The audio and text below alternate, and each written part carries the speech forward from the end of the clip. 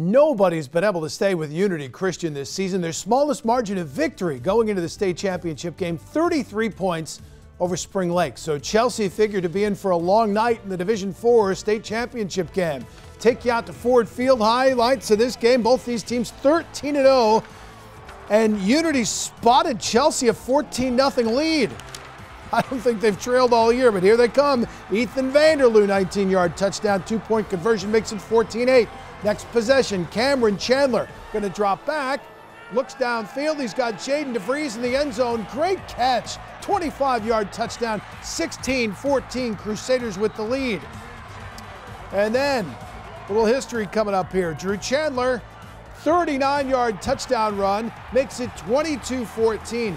They came into this game just 23 points from setting the all-time single-season scoring record. So they go for two.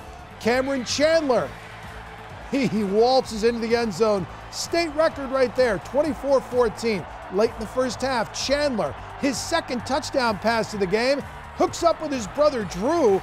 They led 38-17 at the half. Looked like they'd waltz away. Different story in the second half. Lucas Dunn to Lucas Hannafin. 5 times they hooked up. This ties the game at 52. Down the stretch, Unity, so good with the ball all year, turned it over on 3 consecutive possessions. And then, as time was running out, game-winning field goal, Chelsea wins the state championship. A heartbreaker for Unity, 55-52 the final. I don't have a good message for them. It hurts. I can't ease that. Time will, they'll look back at it later and they'll understand that it was important to be here, right? But right now it hurts. There's no two ways about it. Well, what a tough loss. Division 7 today, 10 o'clock. Lawton takes on Pewamo, Westphalia. The other state championship game with the West Michigan team, Division 5 at 4:30. Grand Rapids Catholic Central takes on Marine City. Cougars have been here plenty of times before.